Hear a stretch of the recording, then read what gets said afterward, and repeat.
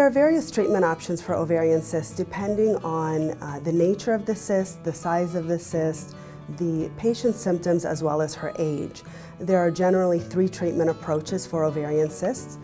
Surgery is one of the approaches, continued surveillance is another approach, and expectant management is the third approach. Sometimes surgery is required to treat ovarian cysts. Other times we will monitor cysts with serial ultrasounds to determine if they are resolving on their own or if they're increasing in size.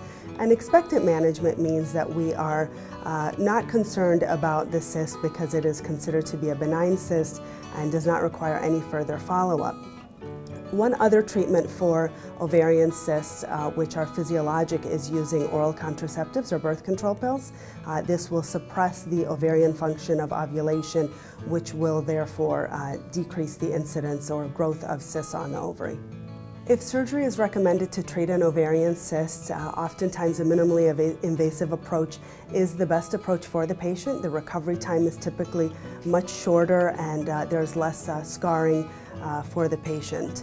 So that is typically the approach that I use in my practice, using laparoscopy to remove an ovarian cyst or sometimes the entire ovary if that is indicated.